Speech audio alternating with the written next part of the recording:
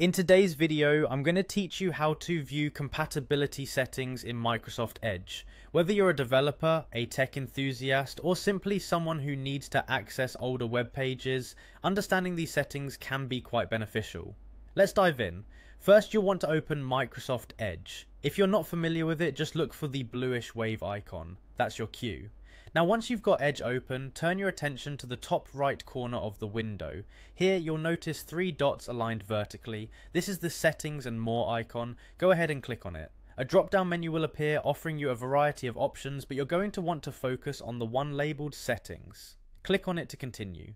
This will open the main settings page for Edge, presenting you with a suite of customization options tailored to optimize your browsing experience.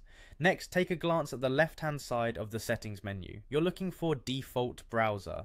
Click on it and prepare to delve deeper into the compatibility jungle.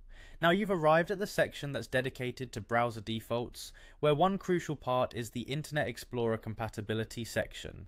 This section is key if you need to access web content that's specifically designed for Internet Explorer.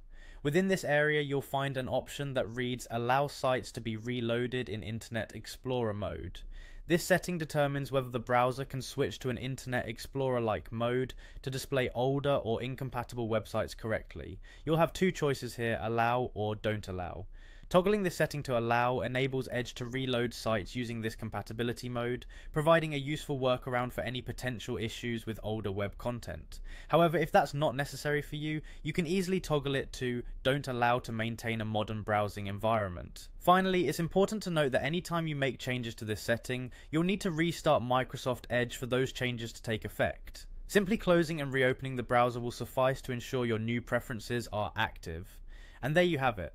By following these steps, you've successfully navigated through Microsoft Edge's settings to find and configure your compatibility preferences. This feature is especially handy for those tricky moments when a website just won't cooperate.